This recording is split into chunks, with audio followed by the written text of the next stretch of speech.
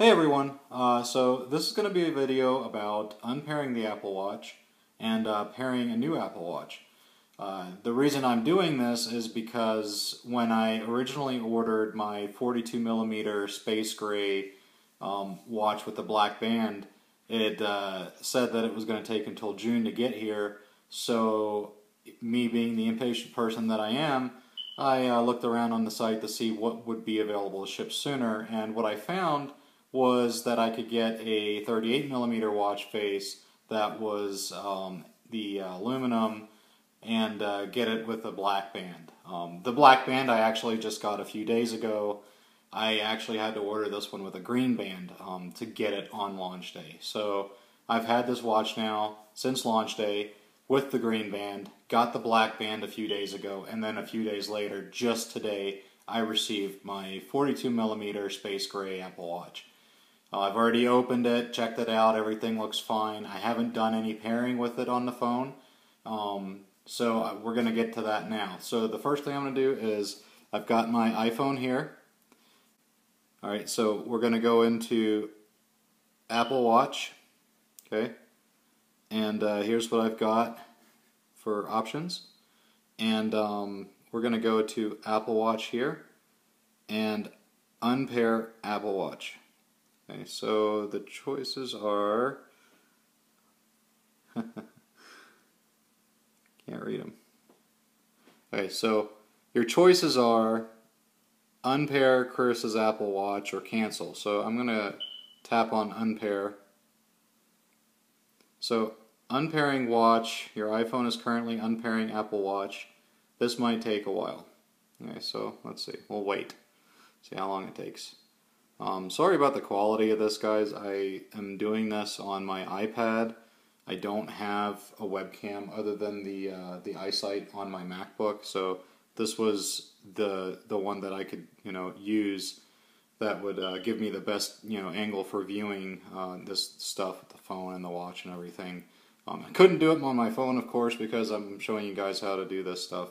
So okay, so now we're back at where we were pre-watch, before we actually paired the watch that I have now.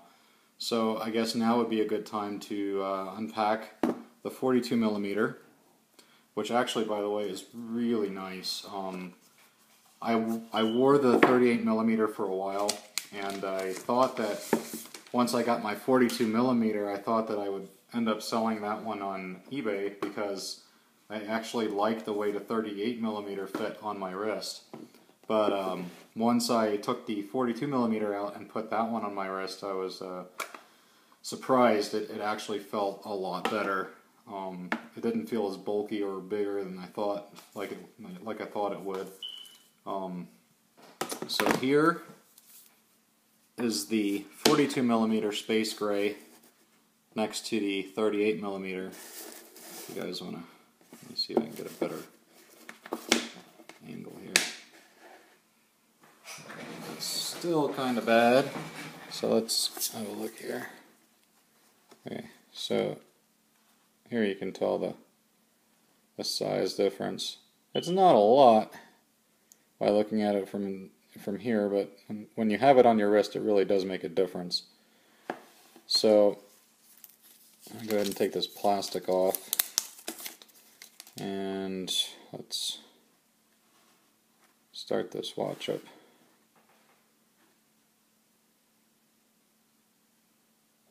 Maybe. There we go. I guess this watch here is still going through an unpairing process or a restore process or what, I'm not sure. Phone is still sitting by idly waiting for us to pair it with a watch, which we'll hopefully get to any minute now.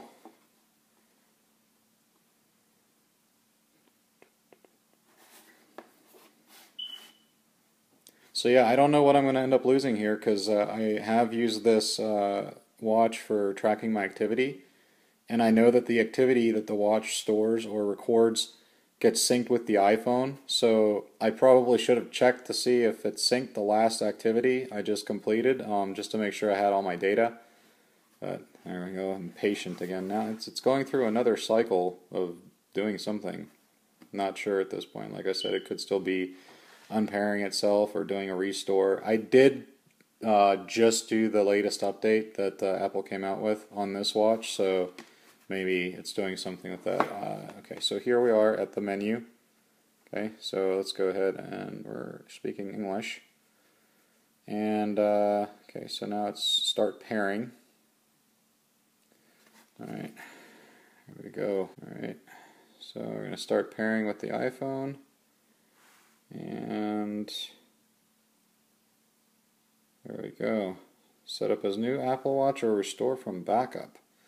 Okay, so let's try that. Let's restore from backup. And Chris's Apple Watch, there we go. Look at that. This is why I love Apple. It's just so simple. Alright, so agree. Sorry about the light glare. Yep, here we're going to just tap on agree again. And we're going to have to enter our password. Okay. Now it's asking, actually it's telling us that it's going to enable location services and also Siri and diagnostics. And we're going to create a passcode and a 4-digit passcode. Alright. Okay, so here's one benefit to having a bigger watch. It's way easier to type on. Typing the numbers on the smaller watch actually got kind of I got kind of tired of doing that because it was just, I mean, I have big fingers. That's, you know, an understatement. But trying to hit those tiny buttons with my fingers was almost damn near impossible. So this bigger watch does make it a lot easier. Want to unlock the Apple Watch with your iPhone. Do you want to unlock the Apple Watch with your iPhone? Huh? Cool, let's do that, yeah. Alright, Apple Watch is syncing. I'm going to go through the syncing process. I'm sure that at this point it's syncing all the apps that are on my phone with the watch, just like it did the first time I paired it. The first time I paired the 38mm. And maybe at the same time restoring my backup. We'll see. This one, okay, yeah, this one is back at the, it did a restore, so it's ready. I can sell it. Who wants to buy it? So yeah, here's that.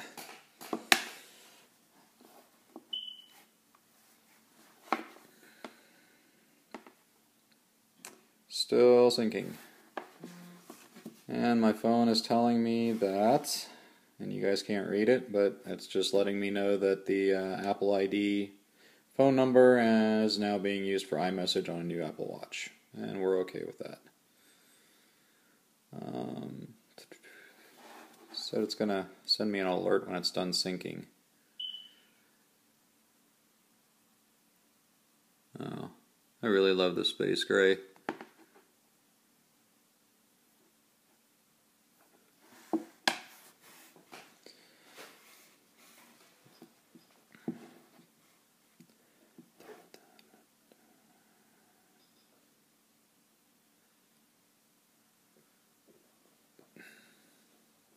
Okay, it's about a quarter of the way done.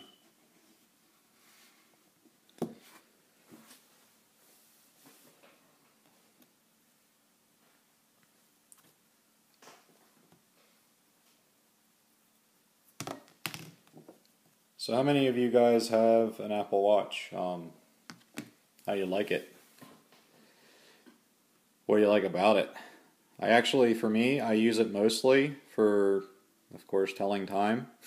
That I actually just got reaccustomed to because for years I haven't worn a watch and I was so used to just pulling my phone out of my pocket to check for the time. So I actually had to retrain myself to look at my wrist instead, which is a lot more convenient actually. So the other thing I use this watch for all the time is to track my activity, my workouts and stuff.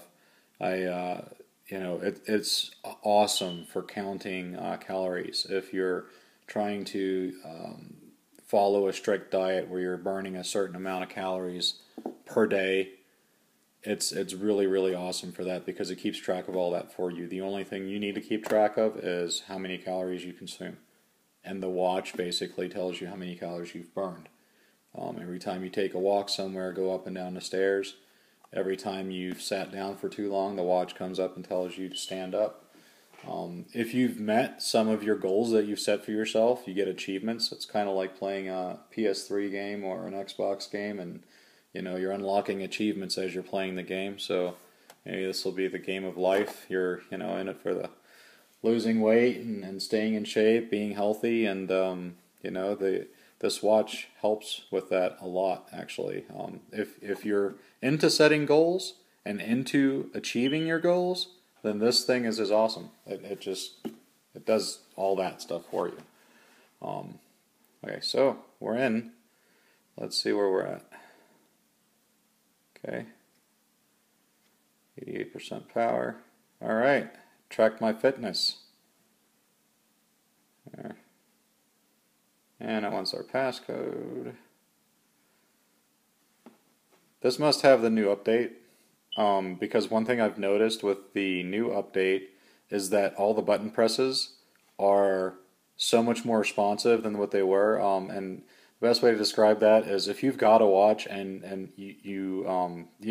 pushing the button is when you push the button, it almost feels like there's a lag. Maybe a slight millisecond delay of a lag that when you push the button and it just doesn't process right away. So this one is actually a lot more responsive. If you push the button and just right away it responds to that button press. So some of the games that are on here, like one that let's see here. Okay, so it's obviously still syncing, maybe. Yeah. Some of the apps I have look like they're still syncing. And that's what these little... Oh. Okay, too much light. Ah, there we go. There are some of them. And because I'm not having this watch on my wrist, it keeps asking me for the password. Alright, so weather...